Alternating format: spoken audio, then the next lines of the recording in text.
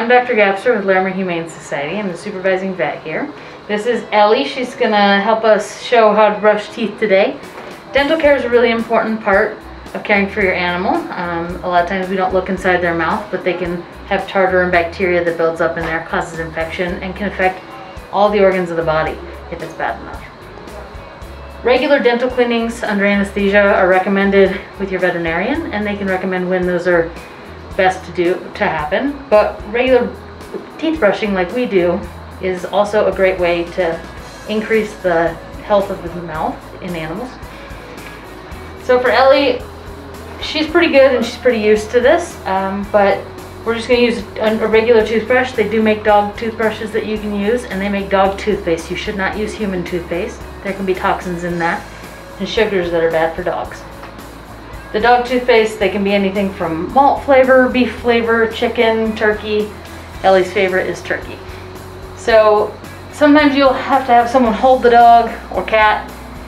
Cats definitely tolerate this less than dogs, but with time and appropriate technique, they can get used to it. For Ellie, I'm wearing gloves. It's best to wear gloves, but you don't need to. I'm just gonna lift her lip here and just start up front and do a little bit of brushing. I don't want to brush on the gums a lot, but I want to brush up to the gums. Ellie likes a lot of breaks, so I'll do some brushing and then give her a break.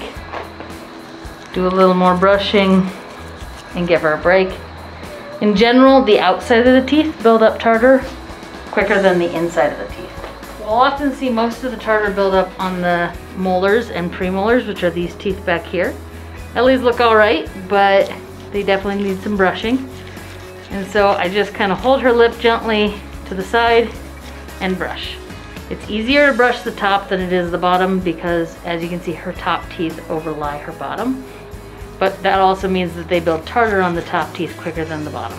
You might see some bleeding, and that's not uncommon. If it gets excessive, you'll want to stop. And as I said, you kind of want to work them up to it. So you're not going to do a major teeth brushing and then don't do it again for a month. You want to do just a little bit, kind of every day, so it keeps the tartar off there. Dry food can help them essentially brush their teeth by crunching on it, but a lot of animals don't actually bite their food, they just swallow it whole. And so if that's the case, that won't be helping their teeth and tartar buildup. Sometimes I'll go and get the inside of their mouth. You want to be careful with this. If you are going to put your fingers inside their mouth, you want to make sure you put it behind the canine there.